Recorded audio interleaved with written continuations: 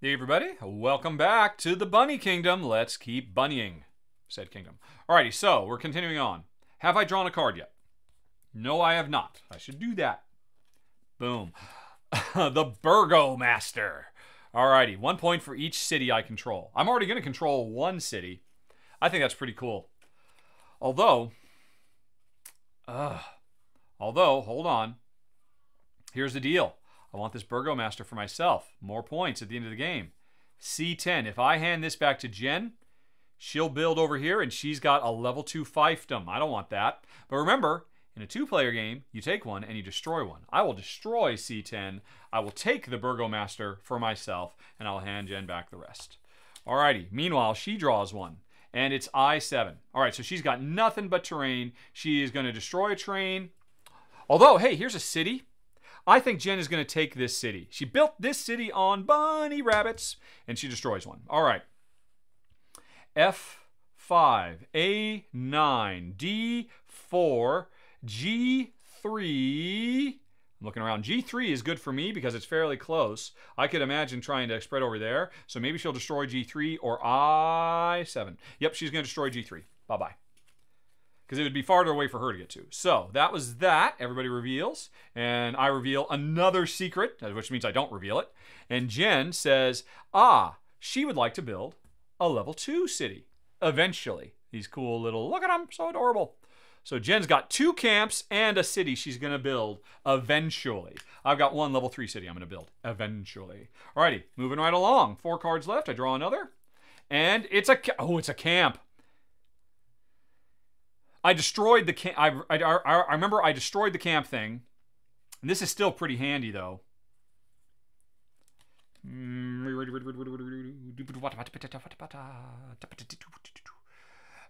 camp could be handy. I'm going to keep this camp for myself. Unless one of these do I want. Hold on. F5. No. A9. A9. Oh, I like that. Yeah, I want that. And then if I put a camp here, all 3 of these would be connected. Oh my gosh. What are the chances Jen would take A9? Unlikely. Jen might spite destroy it, though, because she can see how close it is to something I already have. I better take this. And now that question. Do I destroy this camp and not let her have it? She already has 2 camps. Chances are I'd get this camp back. Well, why? What would she... Why would she... She has no reason... Oh, I want this camp. And again, if I were playing a 3 or 4 player game, I would take this camp. And these 2 things would combine very nicely to give me a nice level 3 fief. Oh, I hate the 2-player game. It is so much nicer to play this at a higher player count. Which of these do I keep? I mean, don't get me wrong. It's a tough choice. Like the game gets harder. The scores are significantly lower. Overall, save it for the final thoughts. All right, do I care about these other ones? Just to be sure. D4, no. I7, no. That's... Oh, I7, I want this too. I've got 3 cards that I want very much to expand my little fiefs. Well, at least I'll get one of these back, because Jen could take one, destroy one. I'll get one of them back. All right, I'm not going to destroy any of these. D4 or F5, which of these am I getting rid of? D4. D4 is kind of close to her. I'm destroying D4. I'm taking one of these, and I'm hoping I'll get one of these 3 back. All right, I'm taking the camp. And I hand the rest of these of Jen. Jen, meanwhile, says, hi, what do we got? Show me what you got. A D1. All right, so does she want to make another level 2 city before the game is over? Or does she want to go to C6? That's kind of close. J3. A little city. And did Jen get the Burgomaster? Or did I get the Burgomaster? Yeah, Jen, I got the Burgomaster. So Jen doesn't know I want to be in cities at the end of the game. G6. And D1. Oh, D1. Jen's taking D1 for herself. And what is she destroying of these? Jen will doesn't want me to be able to build more cities. I mean, this might come back to her, but she'll destroy that so that I can't do it. All right, so there we go. We reveal. I reveal a camp. Now, I've got a camp that I'm going to build eventually. If I can find that camp thing. There it is. And Jen reveals D1. All right. Oh, wait, D1. There we go. Jen's got a fief. Although, this fief, even though it's gotten bigger, it hasn't gotten any more wealthy. As if you look, what has she got? This fiefdom generates 1 wood and nothing. But Jen could, later on, install the mushroom building here, and then she's got a fief that generates 2 different things, and that means it has a wealth of 2 instead of a wealth of 1. So that's a possibility for later on. Okay, so that was that. We're getting close, folks. Alrighty, oh, let's draw what we got. And, okay. This allows me to start generating dies, I suppose. I assume that's what this is. Although, this can only be added to a carrot field, which ironically, nobody's gone to yet. How does that happen? I want carrot fields, and so I'll eventually want to put this on a carrot field to make it more valuable. G6, C6, and J3. C6, J3, and... oh, J3. I like cities. I'm just going to... wait, hold on a second. What's this? Oh, wait.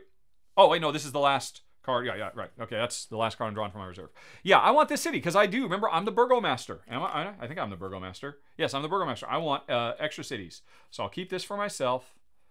And then I got to destroy one of these. C6 or G6, because I would like to get this back. C6 or G6. And what city did I just take for myself? J3. So neither C6 or G6 are close to that. Oh, okay, I'll just destroy a G6 then. All right, boom. That's it. Jen says, hi. A treasure hunter. Double the points from any treasures you have. That's if you get treasures. Treasures are another type of scroll card. And now, we are not going to go through this entire deck. All the scrolls might be buried at the bottom. So this is a gamble to take this. Now, and if Jen already had a treasure or 2, she'd totally take it. But it's A9, I7, F5. I know you keep seeing these same ones, so sorry. I'm just too much to keep all this in my head. It's too much. Let's go on ahead, and Jen will take A9 for herself because she doesn't want me to have it because it's so close to my neck of the woods. And she will destroy that bunny hunter. She doesn't have any. She doesn't want me to have it. She'll destroy it. Okay, there we go. We reveal. And I am building in a city, J3. Now I've got 1, 2, 3, 4 fiefs I would like to expand. And Jen is building in A9. She has 1, 2, 3 fiefs she would like to continue to expand. Okay. Getting close, folks. Alrighty. It's a treasure! And Jen, man. So this would make this go from being worth 5 points to being worth 10 points. But the treasure hunter is gone. So, do I keep 5 points for myself, or do I get F5 or I7? Again, gonna destroy something. Remember, I want wood! Don't I? Don't I? Yes, I do. I need to be the Woodland King. I'm just gonna take that. I'm gonna destroy this treasure. Jen, meanwhile, says, Explorer. 3 points for each territory you control at the corner. Nobody's gone to the corners yet. Jen is trying to remember, did she trash any corner cards? Oh. And she'd like to get into this corner right there. Although, unbeknownst to her, so would I, because I need fish. Wow. C6. All right. She's going to destroy that. She's going to keep this for herself. And she's going to give me that. We reveal. Jen's got a thing she'd like to build and enforce, and I am going into F5. F5. Standing by.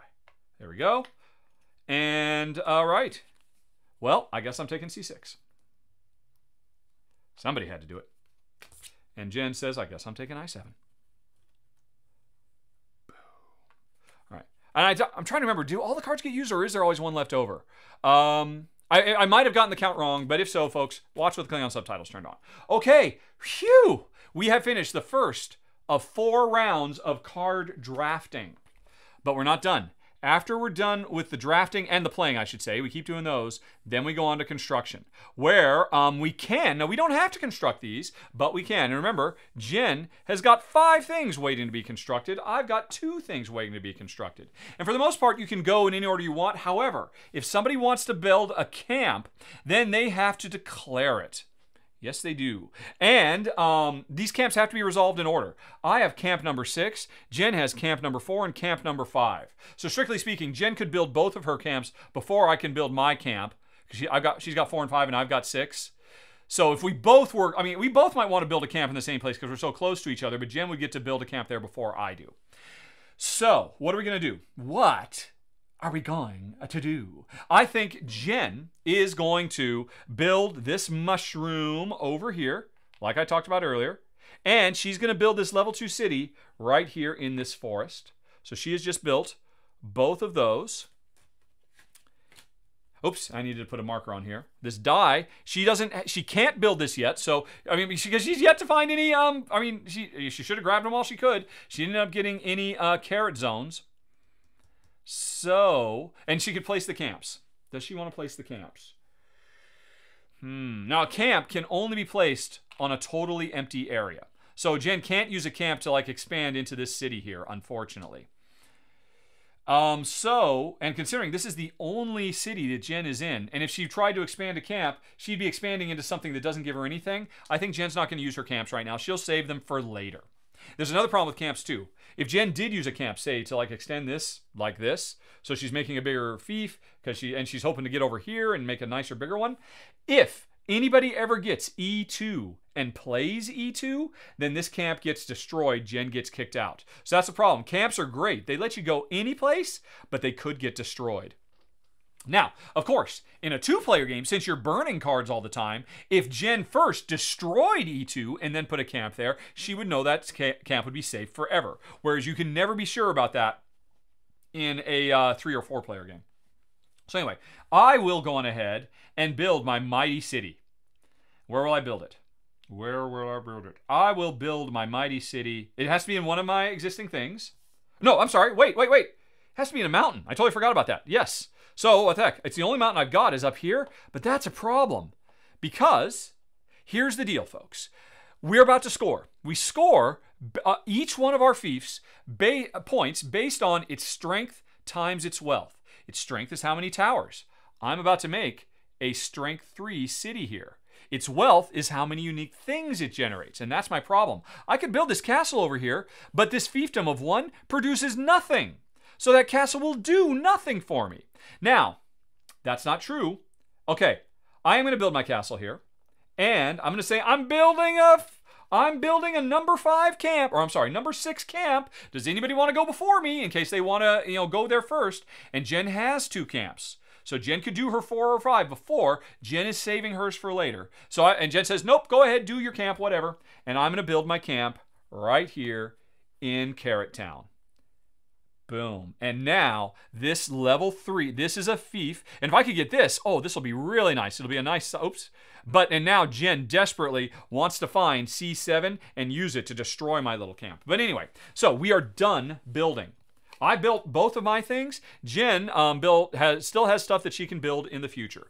And now we go to scoring. And like I said, we check every fief, that is on the board, multiply its strength times its wealth. And there's not much. Here's a little fief. It's got 1 strength, but it sadly, let's go ahead and zoom in on this sad little fief, generates nothing. So its strength 1 times its wealth 0 means no points. This fief is nothing. It has no points. Oh, hey. Did I want to do this up here, or did I want to do it down here? Because I could have put the castle in this one and expanded into that fish. No, because I still like being able to connect all those. Anyway, though, so this fief gives me nothing. This fief, it has 1 wealth because it generates 1 unique type of good, but it has no strength. I need to have expanded down here. Then I'd have strength times wealth. This one, again, has wealth but no strength. Here's my big one. Here's my big score. It has a strength of 3. It has a wealth of 1, which means I just scored 3 points for that fief. And then this fief up here, it has wealth. It has no strength. Okay, let's check Jen out. Jen, nothing. Okay, over here, there's a strength of 2 times 2, strength of 2 with the 2 towers, times 2 resources, the mushrooms, and this is a 4. Jen just scored 4 points at the end of the first round. Okay, now, at the end of the second round, because we're now going to get a whole bunch more cards, and we are going to go, 10 more cards and another reserve of 10. We are going to go through all of that drafting again, and after the end of that, we will score again. And hopefully this will score again if Jen hasn't chopped it in half. Jen knows this will score again, and hopefully she will expand it over here because then she's got 2 resources times 1, 2, 3, so it'll go up to being a 6-pointer. And hey, maybe if she goes over into the mountains and finds diamonds in those mountains, it could get even better and better and better. But right now, it's a tiny little thing. Yeah, we're about to go to round 2, where we have, there's going to be 4 in a 2-player game. 3, 4, 5, 6, 7, 8, 9, 10, 10, 10, 10. So if we were playing a 4-player game, everybody'd have a deck of 10. But remember, I've got a reserve of 10. Jen has a reserve of 10. We have new decks of cards, and we are ready to go again. And I look at what I've got, and suddenly a whole explosion of new things. Plus, don't forget my reserve. Another thing, the merchant, the master of mountains, another camp, a matriarch. So many scrolls to chase after. But that's the thing. Do I chase after more scrolls, or do I actually try to complete the stuff I've got? Because look, I got 2 carrots. And remember, I'm trying to be the master of Carrot Town. And, and I've got this. This is a wild. It means a region can produce anything, which will help me towards my fish or my, was it Farm Mastery, Wood Mastery? I don't remember now. Again, I can always look. What is I'm trying to do? On the Fisher King and the Woodland King. I don't want carrots. I want wood. And I want more cities. Right. And Jen, meanwhile, she just got a whole big, gigantic new hand of cards. Oh, look at this one. Oh, Honey King. Oh, 12 points if you control 10 fiefs. This might not be so great in a higher player count game, because in a higher player count game where you're always putting 2 down, it is much easier to expand and grab big areas, and you end up with fewer bigger fiefs. In a 2-player game with all the cutthroatedness and all the cutting each other off, the Honey King becomes much more valuable because, hey, it's not too hard to get 10 individual little fiefs all over the place, because it's hard to make big fiefs because we keep cutting each other off. Or the Carrotistador! 4 points for each fief you control with at least 3 territories. That's suddenly a little bit tougher in a 2-player game to make up for the Honey King, which is a little bit easier than it otherwise might be. And then, of course, Jen sees, so some fish, not that she cares about fish. She's got 1. She might want to take this. Where is J6? J6, because if she doesn't, well, hey, look at that. These could start connecting. She could start trying to work for a fief over there, get to this town, and start generating points off that, maybe come out fishing, etc., etc. And so the second round begins of Bunny Kingdom, and that should give you a basic idea, folks. We do 4 rounds, scoring every time, and if you want to hear some final thoughts now, you can hit that I in the top right corner of the screen or follow the show notes in 5, in 4, in 3, in 2, in 1. Bye-bye.